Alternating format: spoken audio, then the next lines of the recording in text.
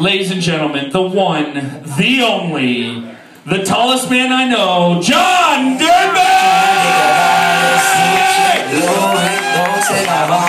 Yes, it's young money, we're so deep money,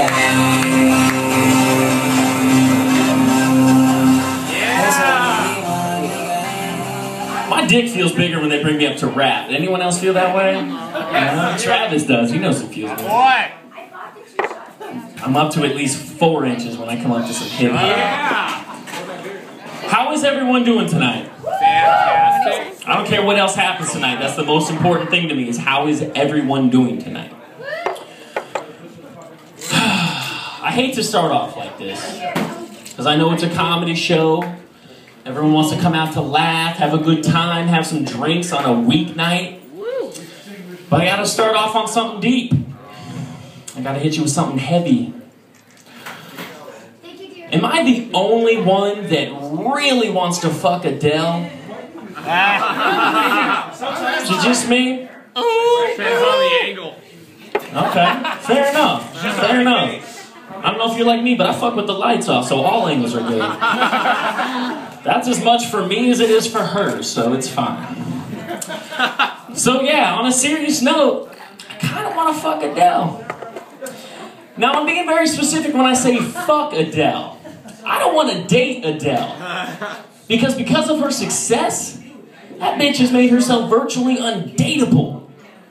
Could you imagine? You're having a good time, you're together for a couple of months, things are going well, maybe something comes up, maybe you don't like whatever, I don't know, you live with someone, shit starts to suck. You feel like maybe it's not working out. Guess what's gonna happen? You're gonna break up with Adele. You go back to fucking serving fish and chips or whatever the fuck that guy did that she broke up with. And she's gonna go quadruple goddamn platinum because she's not fucking you anymore. What does that say about you? What does that say about you that not being with someone elevates them to a level of success they could have never achieved if you hadn't fucked with them in some way? That would hurt. That is why I date people that are on my level of talent. I break up with a girl, what's the worst thing that's gonna happen? She's gonna tack on a couple of pounds and fuck off. Who cares? Who cares? She's gonna have a couple extra hot pockets and be real sad. It's fine. She's not gonna drop a fucking single that I'm gonna have to listen to with my next girlfriend, who's probably a fucking cunt. And to be like, damn, if I could have just sucked it up, if I could have just dealt with the fact that she got a little splatter on the rim, I could fucking be with that still. I could be rich with her. Because guys get half too in a divorce. You stick that out long enough, guys get half too. Especially if you don't get married in LA. Get married in LA, you're fucked, but if you have kids. So with Adele, I don't know what it is. There's just, oh man, there is something about that thick bitch that just makes me want to roll in the deep. I don't like fat girls. That's not my thing. Trust me, all girls deserve love. Any girl left in this room, you deserve love. Yeah. May not be from me, but Darren had hit that up. DP won't say no to shit. It's true. Except DP. Yes, thank you, darling. I need to stay hydrated.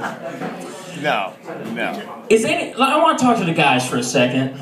I'm off of fucking fat bitches. Do any of the guys out there think you're a really good lover? Do you think you really just give it to your girl like in a real way? Be honest, it's okay. It's okay. We probably all feel that way at some point. No. Let me check your ego for a second. You are not nearly as good a lover as Dave Coulier. What? Who the fuck is Dave Coulier? Uncle Joey from Full House. Yes. None of you, no one in this room lays pipe like Uncle Joey from Full House. Do you know how I know this? Do you know how I know Dave Coulier's sugar is so goddamn sweet? Bitches get hooked? Because Alanis Morissette dropped one of the biggest singles of all time because he stopped fucking her. Are you kidding? Uncle Goddamn Joey was fucking the shit out of Alanis Morissette, who is 1,000 times more talented than that dude. He had a puppet woodchuck on a shitty show on TGI Friday, and she couldn't get over it. This bitch won Grammys. She's made one popular song her entire life because of Uncle Joey. Uncle Jesse, John Stamos, was the hot guy on that show, and he lost his supermodel wife to the fat kid from Stand By Me. He doesn't put it down like Uncle Joey. That says a lot about supermodels, though. You married Uncle Jesse and the fat kid from Stand By Me. Are you fucking serious? That's the pool you're swimming in? That's kind of embarrassing. What else? I know I had something else. And I knew I was going to forget it, too, because I got all fucking worked up back there. Thanks, Travis. Dickhead. Jesus!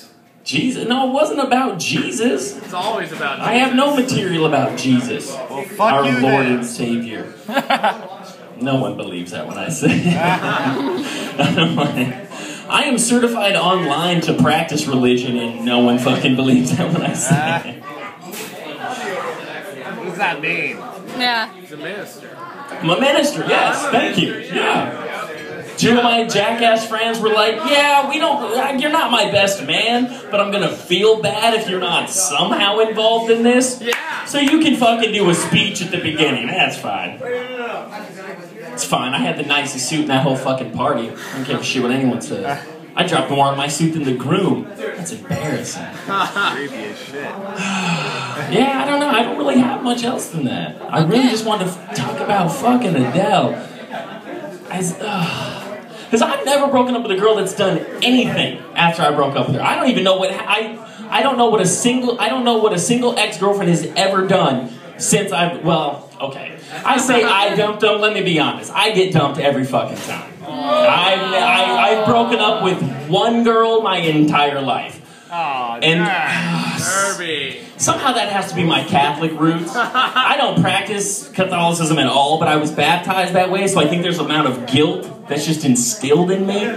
So I'm like, nah, fuck it. I'm like, I haven't punched you yet. We can still work this out. But no, they'll normally get rid of me. But again, they're not going out going quadruple goddamn platinum afterwards. I don't know what they're doing. They might be pumping gas. That's my real fantasy.